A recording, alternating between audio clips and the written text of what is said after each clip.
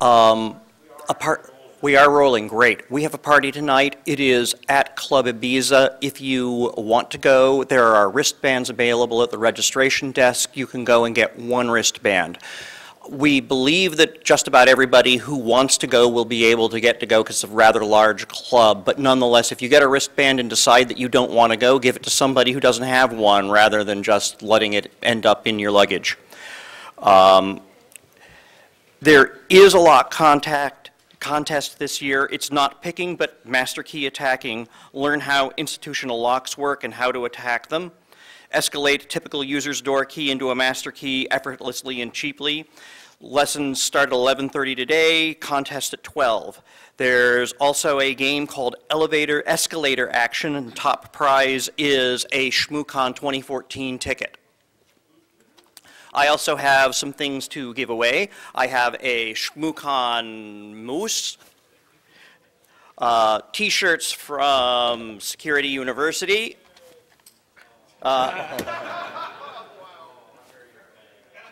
there we go, a ShmooCon Labs notebook, and this one's not going to go very far because it's very sharp, a snowpocalypse scraper. And also we have from Microsoft and University of Washington their game Control-Alt-Hack that teaches you how to do hacking things. For this, I want a question answered. So what was the first released version number of Windows NT? 351. Come on up. I'm not going to throw it. I'll kill somebody. All right. So this is our first talk, Paparazzi over IP. It's by Daniel Mende and Pascal Turbing. Thank you very much for all getting up this early, and I'll hand it over to them.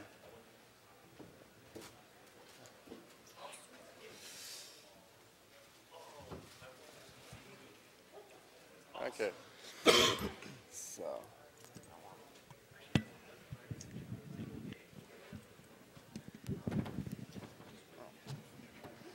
Okay, hello everybody, good morning.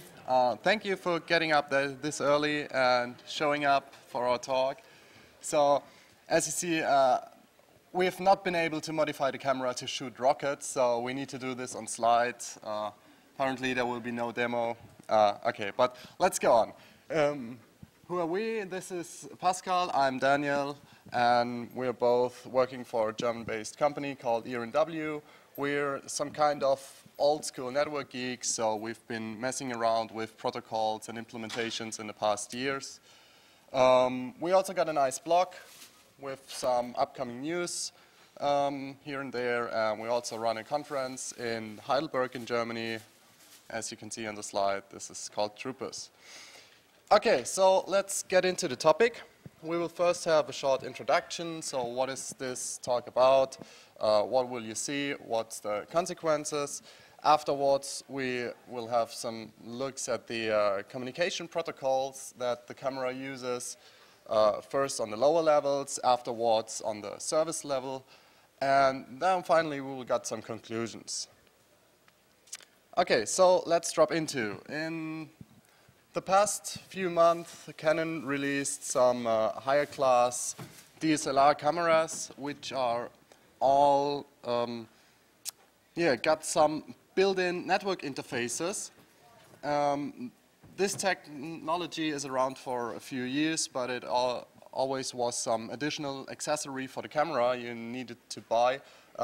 From now on, all this stuff is built into the camera, so it's not anymore optional, and every camera will roll out with this stuff included.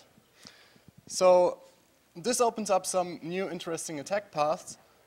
We have chosen to take a look on the latest flagship model of Canon, which is the 1DX you see in front here. I also got a little nice screenshot of the camera, and yeah, some little bit of marketing. These are just two statements from the website Canon USA.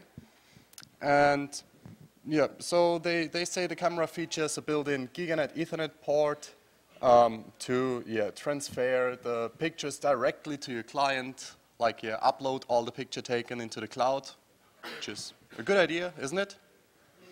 Also, there is some wireless transmitter, which is the additional accessory mounted to the camera here. As you can see, the gigabit Ethernet port is built into the camera, just the Wi-Fi need to be attached. But this will also change with the new generation of cameras. They will also get the Wi-Fi built in. Okay, so this is the gigabit Ethernet port. It's on the left side of the camera. And there is also a waveLAN adapter for that camera, which is mounted on the one in front. Okay, what's our target? So let's say there are a lot of people running around with this kind of cameras, taking all kind of photos, and these are sometimes really important photographies. And yeah, so what would happen if one is able to get the real footage, the unedited footage, where all the faces are unscrambled, all the penises are shown, and yeah. So what would happen if one would be able to upload some footage to the camera, and afterwards pointing to the cameraman and saying, oh yeah, take a look at his camera. He took some really bad pictures. You could imagine what kind of picture that would be. And third point is, what if one could turn the camera into a surveillance device? Like monitoring all the stuff the photographer is doing. Like this camera right now is mounted here. There is no one there operating the camera, but still, what would happen if one could just take the footage from this non-operating camera in front and just take a look? Yeah, okay, we will see. So, first of all, we took that camera, plugged it into our network, and took a look at the underlying transport protocols. So this camera obviously speaks Ethernet and wireless LAN, and also standard TCP/IP. It just features IP version 4. There is no IP version 6 implementation at the time. That may follow in the future. Okay, so what's with all the traditional attacks?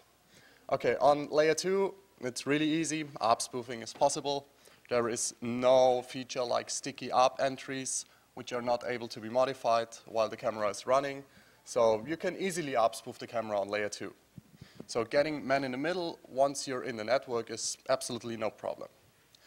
Also, we recognized, as this is an embedded system, it doesn't get much computing power. So when you send about 100 packages, we tried this with ARP packages. Once you send about 100 packages per second, you just get a denial of service of the whole network stack. So it stops answering to ICMP pings. It doesn't accept any new TCP connections and all that kind of stuff. So, okay, that are the results we kind of we expected, but yeah, that's nothing really special. So we moved on to layer 3, layer 4, which is the TCP/IP communication. This is where all the services are running about, and okay, we figured out what could be useful in our attack scenario, and we tried, okay, yeah, TCP reset attack would be nice to just disconnect the connected client or a connected user, and that's easily doable. If once you're man in the middle, you also got the TCP sequence number, so a TCP reset attack isn't hard to do at all. Okay, after we looked at the lower levels, at the transport levels, we moved on and got into the services. So this camera features 4 different service modes, network communication modes, as they are called in the menu, which is the FTP upload for once. Then there is some DLNA mode. There is also built-in web server. And in the end, there is some proprietary tool, the EOS utility, which also uses a kind of proprietary protocol. It's standardized in its main features, but there are a lot of proprietary vendor extensions. So we will get into each of these points in detail. And Pascal will now start with the FTP upload mode. Yeah. Hello from me. Oh. Yeah. Oh. Is it the beamer or Yeah. Yeah. Okay. So this is the first mode we are introducing is the FTP upload mode. So what it does, or how you configure it, you configure the credentials in the server on the camera over the menu, and every photo taken with the camera is instantly uploaded to the FTP server. Of course, if it's connected to the internet. Yeah, this will be. And yeah, what are the downsides of FTP? FTP is, as we all know, high security clear text protocol. And once you're man in the middle via up spoofing or something, you can sniff everything the camera is transmitting. So you can extract credentials and also the uploaded pictures from the TCP stream. And here is a short footage of how you get pictures from packet trace of FTP upload. So here you see is our PCAP file. We are extracting with TCP-flow, a command line tool for Linux, every TCP connection. And then we use foremost a command line tool for recovery purposes. And it's processing every file in the folder, and it outputs everything it gets to an output folder with log files and also every picture it found. These pictures are, the same pictures the photographer transferred to the FTP server of its own or of its client. Yes, sometimes you get the pictures a bit messed up because if you get some packet loss on the cable, or if you got duplicated packages, the tools are not that good to recognize this kind of behavior. So sometimes your JPEG output get a bit messed up, but it only happens one photo from the whole CF card. So this is really a small amount of the pictures which get kind of messed up. But that could be, that.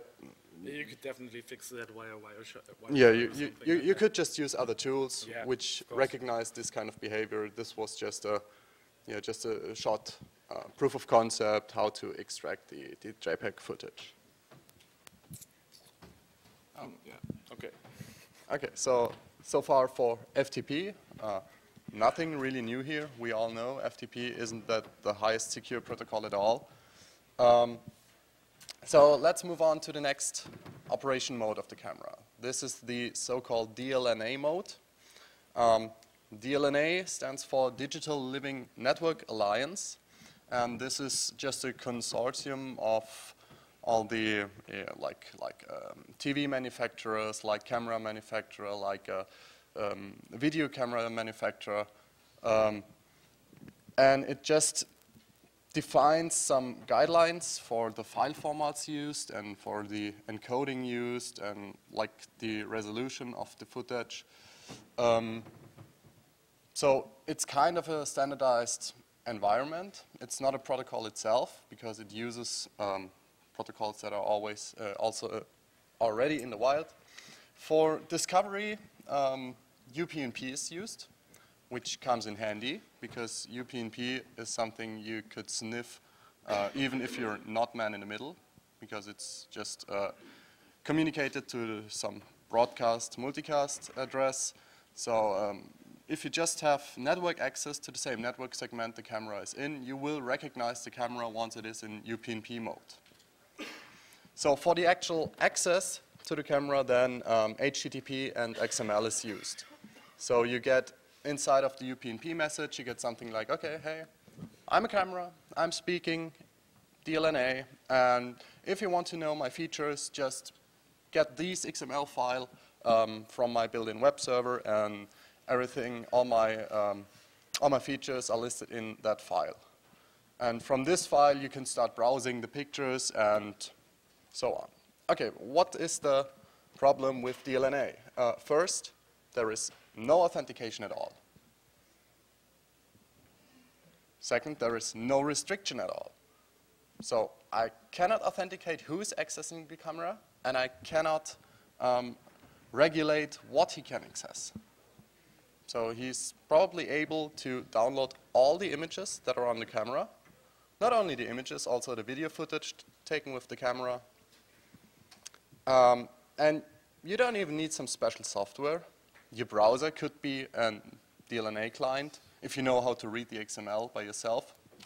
So even it's not very hard to access.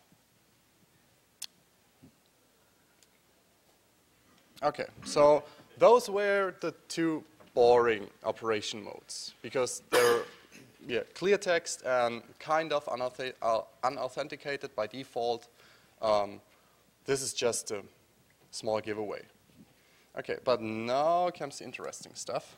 And Pascal will tell something about the built-in web server. Yeah. Which, by the way, is always a good idea to have a web server on an embedded device. Yeah, web is the most secure place in the world. So this, the camera features a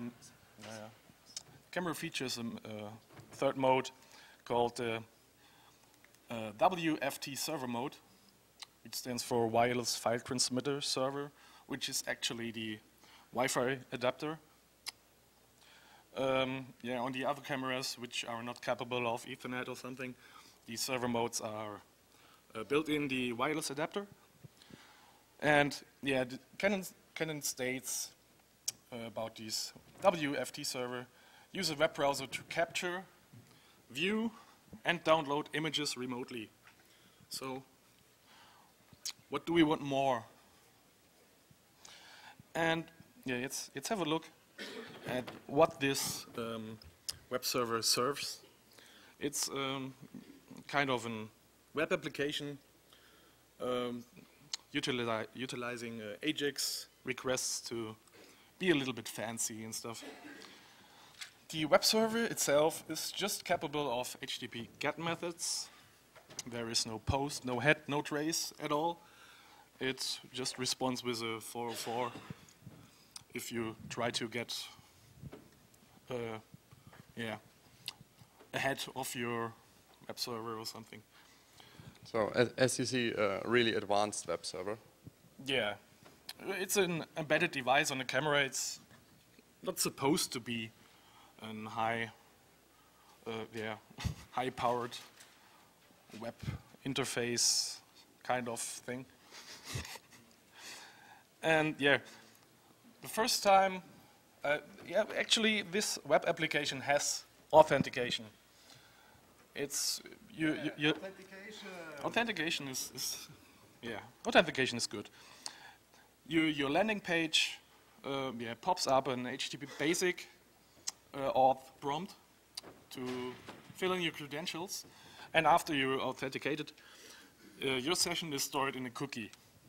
Nothing special yet. Okay, that's good, isn't it? There is authentication, but okay, it's done via HTTP basic. That's not so good. And afterwards, the session ID is used. Okay, that could be good, but we will see. Yeah, you actually, if you are man in the middle now, you can sniff the authentication because it's clear text and no HTTPS at all. But it is the session cookie is it's a cookie, and the cookie looks like this. So what is special about this cookie? No, what's wrong with this cookie? Is there something wrong with this cookie? Oh, it's a cookie. Yeah, cookies are good. And it's called session ID, so. And it has 4 bytes. This means there are just 56K possible session IDs, which we have to check. So this is the WFT server, and we just thought, WTF. So we just wrote a little tiny script to check all these session IDs, and it actually took about 20 minutes to check all these session IDs. It depends on the load on the camera. Sometimes it's 12 minutes, sometimes 22. Yeah, sometimes you're lucky and getting session ID 1. Yeah, and yeah, it's a camera. It's not meant to be a web service, so the web server is not very responsive. Sometimes you have to wait 1 second for a response. And yeah, we recorded a little demo of the brute forcing. Of course, not 20 minutes of brute forcing. We yeah. We took care that the session ID is not that great. So this video is real time, and yeah, I just fired up these little Python script, which is actually 6 to 10 lines of code with a little bit of eye candy, as you can see. And yeah, now it's time, and you see, session cookie is actually 3 bytes at this time. And we just browse to the camera.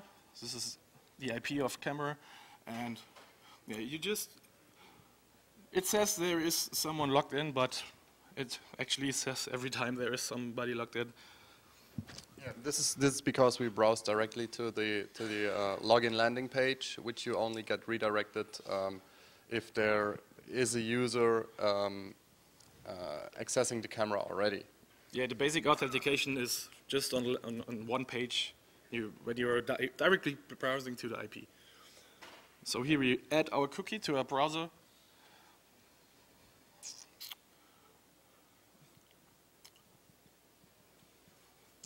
And just press F5 and accessing the camera control from our browser.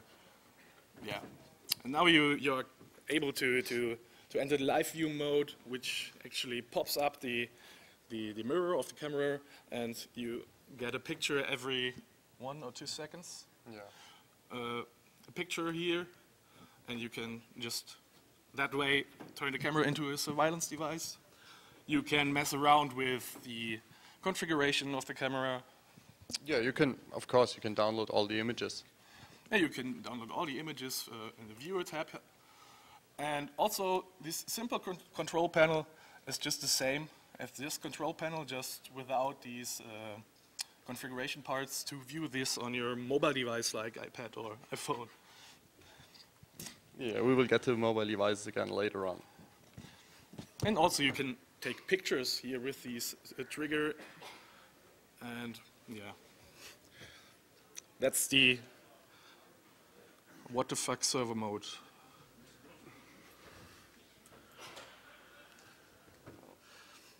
This is Sebastian.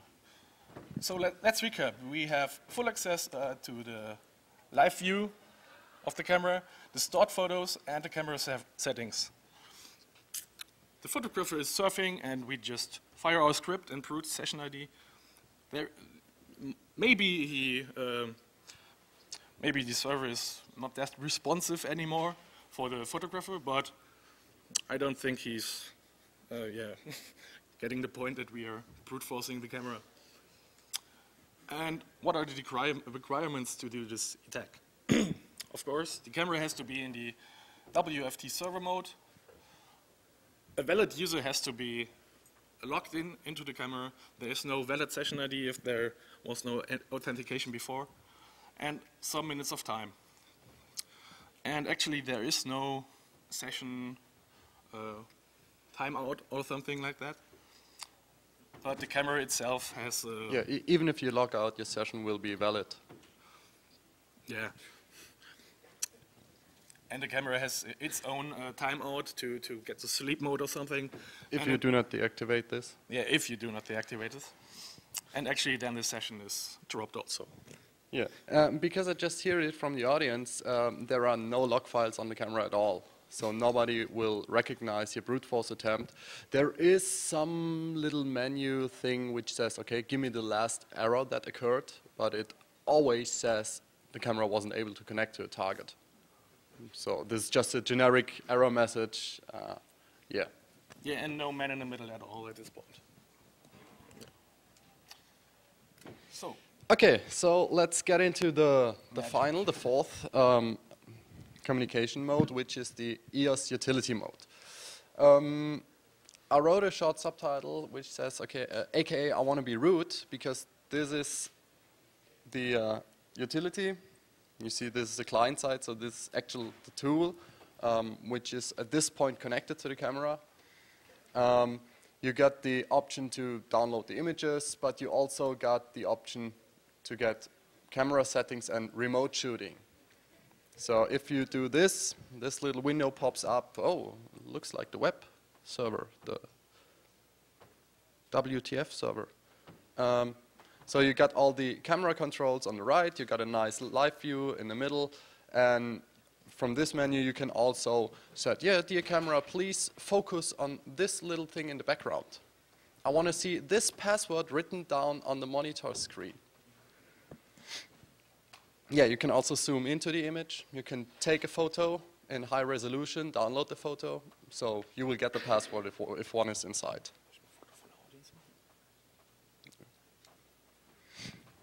So this mode allows the control of every non-manual control on the camera.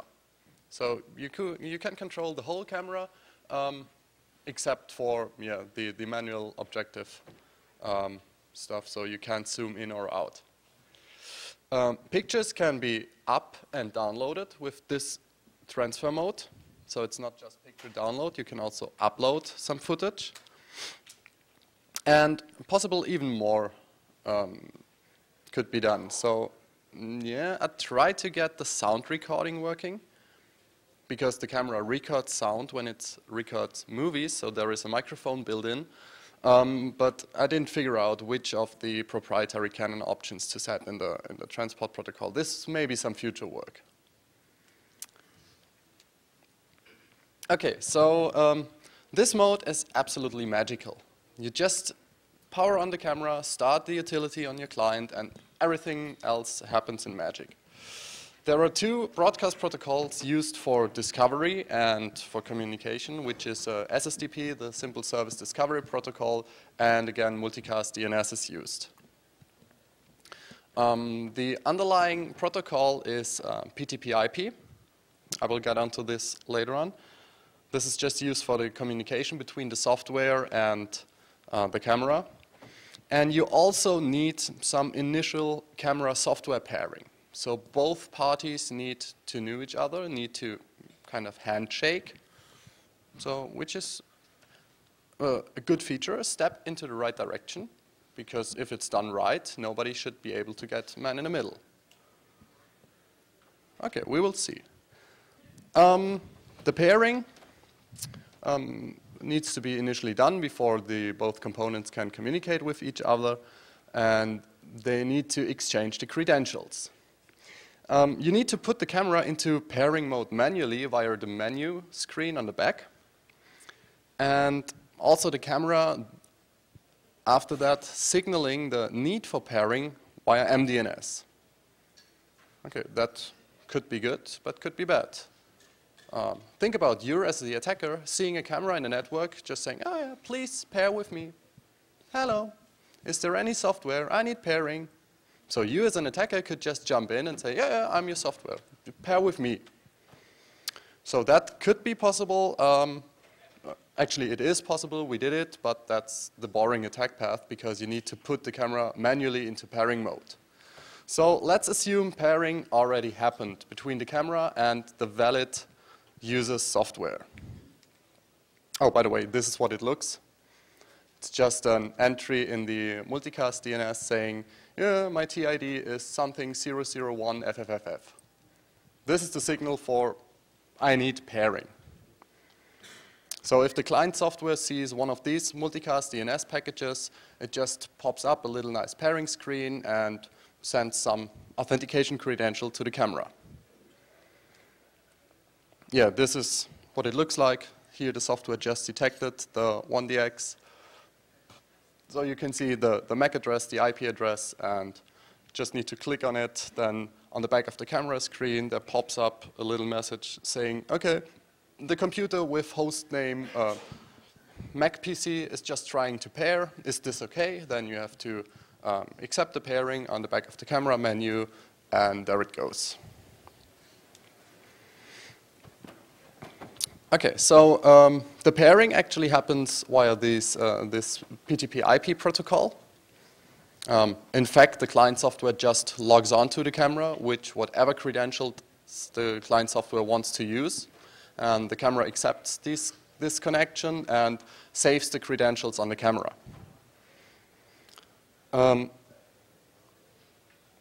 Okay, so the authentication is always successful regardless of the credentials.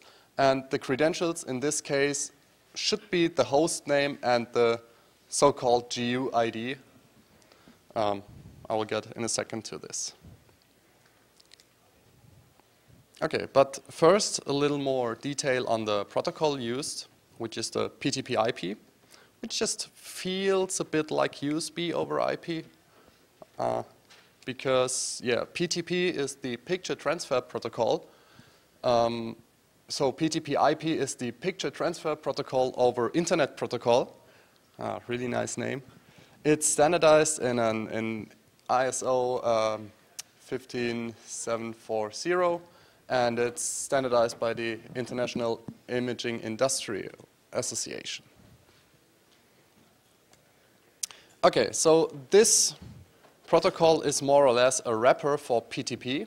PTP is the picture transfer protocol, which was standardized in the same ISO by the same association, but it was mainly standardized for use over USB. So every camera uses PTP.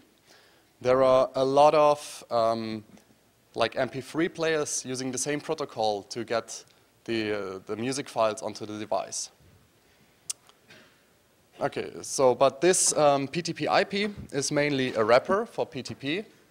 So it just contains a 4-byte length field, a 4-byte type field, and afterwards the data. Okay. Yeah. So no TLV type protocol, but a LTV type protocol. Doesn't make it any better. Okay. This is what the layering looks like. So you get PTP on top, which is the protocol normally spoken via USB to the camera. Then you got the PTP-IP layer. After that TCP is used, then there is some IP and some network below. Okay, now there is one really interesting packet in the PTP-IP definition, which is the PTP-IP init command request. This is the first packet sent from the client software to the camera. Just means, okay, dear camera, I want to authenticate with you. Included in this command, init command request is a 60-byte GUID and the hostname string. So these are the credentials exchanged via the pairing, and yeah, they need it for authentication. So my first thought was, oh, wow, a 16-byte GUID. This will be hard to brute force. And also, a hostname string, yeah, that shouldn't be that hard to get, because once you're in the network, you see, yeah, all the Macs are screaming around all the time. Yeah, my hostname is this and this, and also Windows boxes do this. Here also the lovely multicast DNS comes in handy. Okay, so remember, this is the authentication material we need to use to access the camera, which is a hostname string, which can be not indefinitely, but very long, and also the 16-byte GUID. This is what this init command looks like in hex. So you got first in red the packet length. Remember, it's little endian. Then you got the packet type, which in this case is the 0x01, the PTP-IP init command request. Then you got in blue the GUID, and you got in purple the host name, which in this case was just server. It's just a UTF-16 encoded. And afterwards you got a little trailer which just says, okay, the packet ends here. So, okay, let's move on to the attack. we obviously managed to get access to the credentials. Otherwise, I wouldn't stand here in front and telling you all this stuff. So, okay, what's the process? First, listen for the camera on multicast DNS. It just pops up and says, yeah, hey, I'm here at the network now. I'm ready. You can access me. And that's the signal for the client software to pop up a window which says, yeah, I discovered a new camera. Do you want to connect to this camera? And so on and so on. Then, okay, we need to somehow get the authentication data in hand. Then we maybe need to disconnect the client, because in this mode the camera only accepts one connection. After that, we ourselves connect via PTP/IP, and then we're having some fun. Okay, so as I said before, the client host name should be easy discoverable, but in case it's not needed at all. The camera just accepts any connection with any given host name. So, okay, that was easy. Just use our own host name, it will work. Afterwards, we need the GUID, which now is the only authentication material left. Okay, it's also 16 bytes, quite long. But we figured out this GUID is not stored on the client side. So the client has absolutely no clue with what authentication material it should access the camera. Okay, that made me wonder, where is this magic 16-byte string coming from? As the software uses it to connect, but it doesn't store it locally, so something is wrong here. I figured out the GUID actually is broadcasted by the camera via UPnP. Yeah, this comes in very handy because we don't need to brute force the 16 bytes anymore. We just need to listen for this multicast DNS, and again, it's the tid.canon.com, which once the camera is paired is a string like this. This isn't the UID, but it's obfuscated. So here is some lines of Python I wrote. You just take these multicast DNS information, you get the properties tid.canon, you just mix around the bytes for a little bit, and afterwards the GUID comes out. So remember this blue string? The EB7A789D. This is just what I showed you before on this slide. The EB7A789D, and so on and so on. So, okay, now we got everything to go to connect to the camera. But the camera only allows one connection, so if there is a client connected already, we need to disconnect this client. But that could be done via the TCP reset attack I spoke about in the beginning. Okay, you just terminate the client's TCP connection, the camera then falls back into the open mode, so it again accepts connections, and we just need to be faster than the client software to connect to the camera. But this is no problem, because we are sending the reset, and in the same moment we can send our SYN packet to the camera. Okay, so we have a little nice demo of this, and let's see if it works.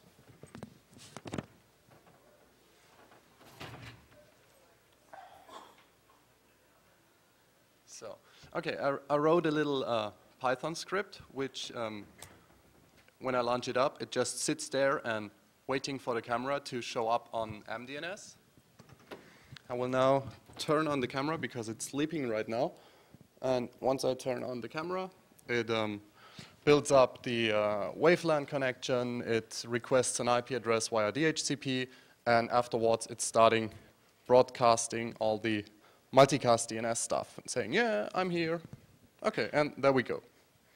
As you see, I first found the camera, so I got the IP address, then I found the GUID, which was deobfuscated from the same multicast DNS packet. And then I just used libgphoto, which implements PTP/IP to connect to the camera. Okay, so once I'm connected, what I'm able to do? I can get all the camera configuration settings. So you see I got a nice lens mounted in the front.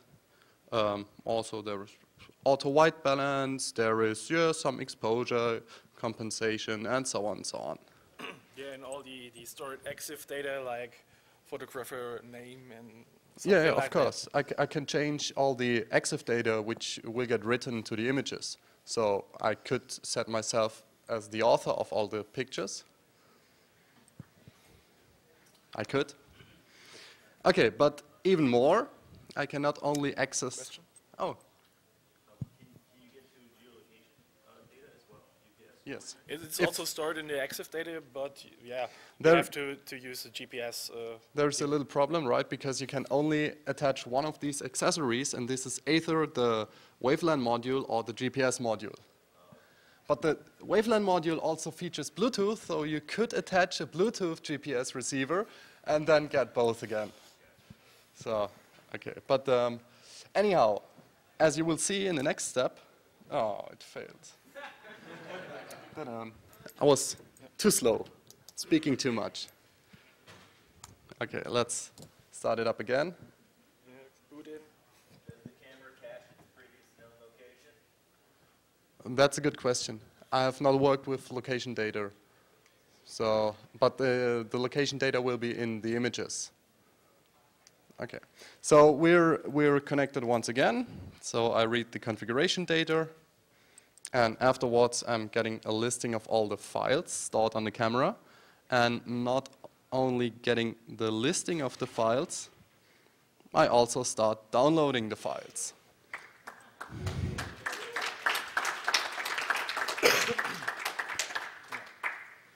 So you can see these are all the images I've taken in the morning, just to get you a little example of what can be done. And for a question, these are the raw images coming from the camera. So I took the photos in JPEG, so these are JPEGs, but if you configure the camera to get raw images, this will be the raw data of the image. And also both types of images, the raw type and the JPEG type, got nice little EXIF data, so you will find the image location in the EXIF data if a GPS receiver is attached. And actually, DOS camera. So, okay, but that's quite nice to get the images, but we also, again, too slow. Yeah, the camera drops my connection if I don't ping it all the time, so it terminates the connection and runs into a timeout. So I'm just talking too much, showing too less. Yeah, right. Wild true pwn. Okay, so we'll run through this again, waiting for the camera showing up.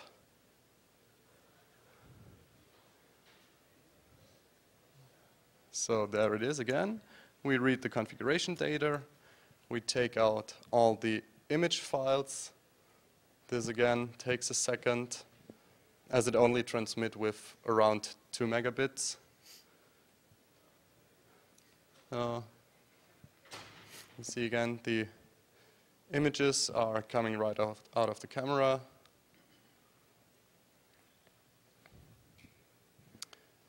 So, and once this is done, I can go further and can also get a little nice live view directly out of the camera. So,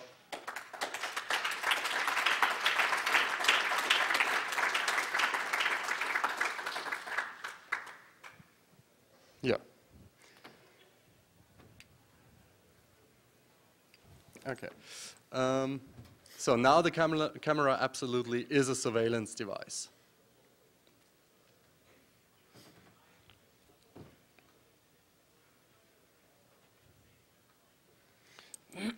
So, okay, so what does this mean?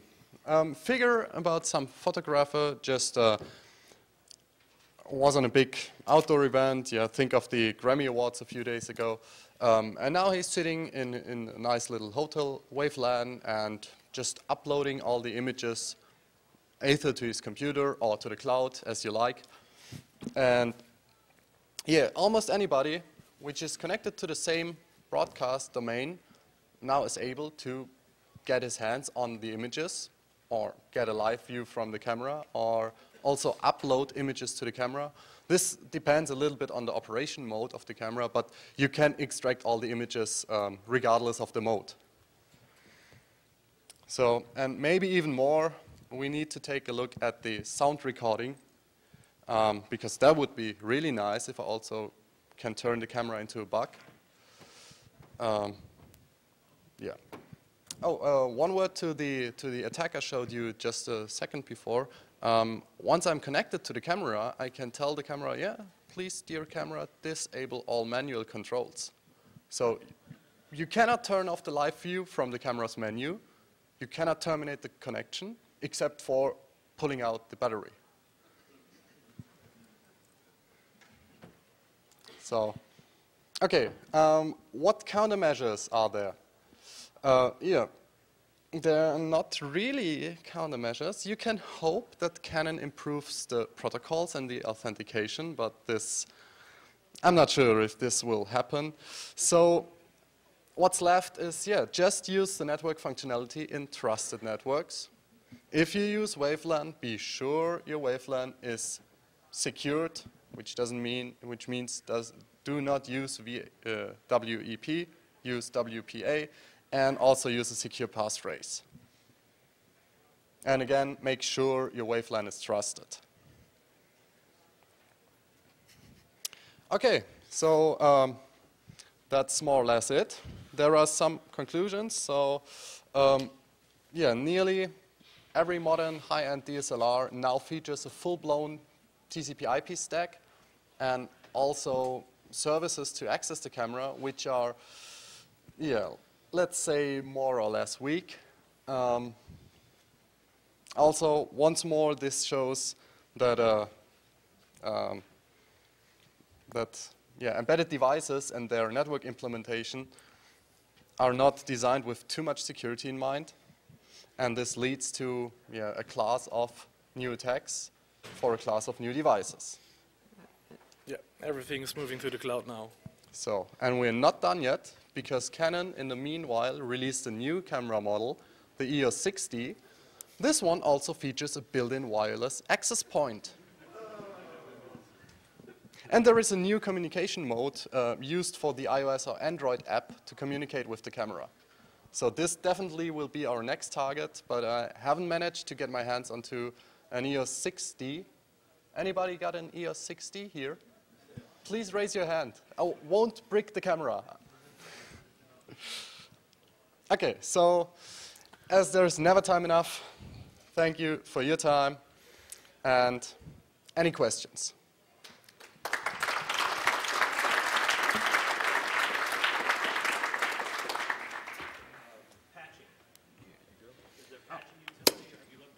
Yeah, the question was, is it able to patch the firmware? By the way, cheers.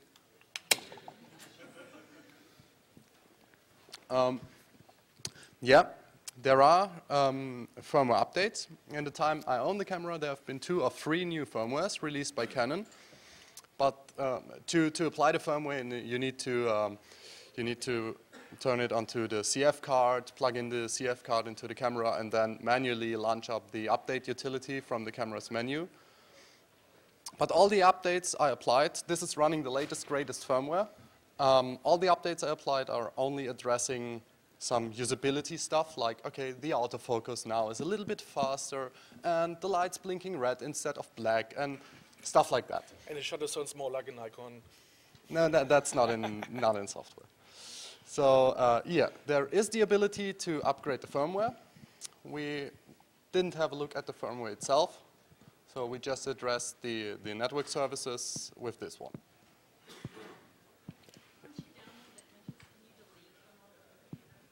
Okay, the question was if once I downloaded the images from the camera, if I'm able to delete them. Yes, I am. They're turned off by default. You need to turn the camera into the special mode. So you need to enable the network feature, and you need to select one of the 4 modes. What about reformatting? The battery format? No. Reformatting the disk. The disk actually is the CF card plugged into the camera. And I'm not quite sure if I can format the card, but I can delete all content, which is more or less the same. Yeah. But there might be some Canon proprietary extension to the PTP-IP protocol, which allows me to format the camera. Yeah, and I don't think the standard Paparazzi is capable of forensic stuff like recovering files from a CF card.